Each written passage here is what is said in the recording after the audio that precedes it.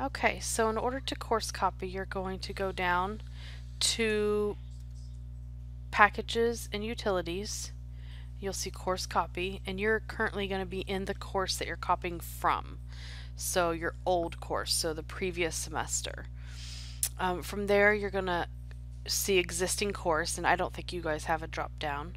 So you'll have existing course, you'll go here and you'll browse and you'll choose the course that you want to copy to.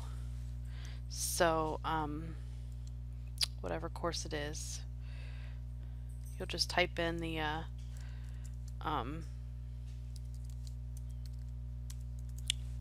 course ID here.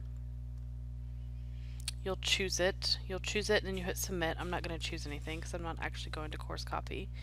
And then you're going to hit select all areas, and the only thing that you're going to choose differently is down here under discussion boards. You're just going to choose include only the forums. That way you don't go in and have to delete all of the starter posts. So you'll want to change that, and then you should be good to go, and you can just hit submit, and that's all you need to do.